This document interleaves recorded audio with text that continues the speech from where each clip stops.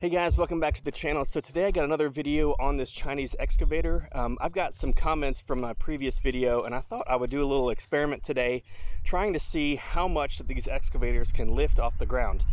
So I've got a big log here and I've got a load cell that I'm going to use to connect to the excavator. So anyway, we're going to try it out. So let's get going.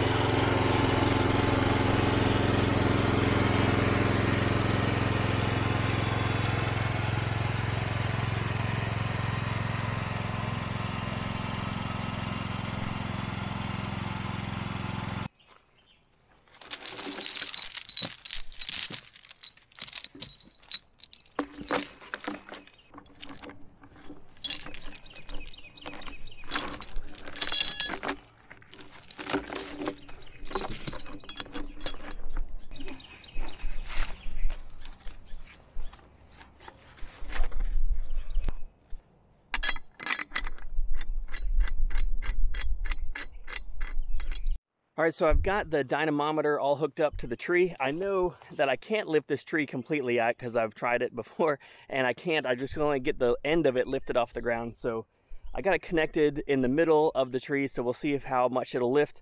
I'm gonna try to get as close as I can, maybe try to do it with the blade down and then without, just to see if there's any difference. And this excavator does not have a counterweight, just to let you know. I think some of them may have a counterweight come with it, or like it's an additional thing you can get, but this one does not. So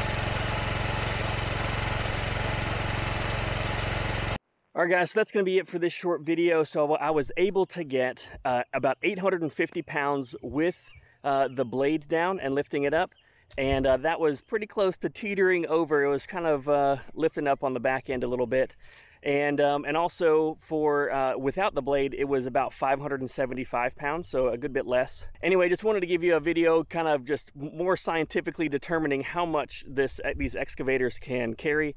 So looks like it's about 850 is about the max for mine without a counterweight, and not really turning it or doing anything with it, just lifting it off the ground, about 850. So appreciate you sticking around for this video, and I'll see you on the next one.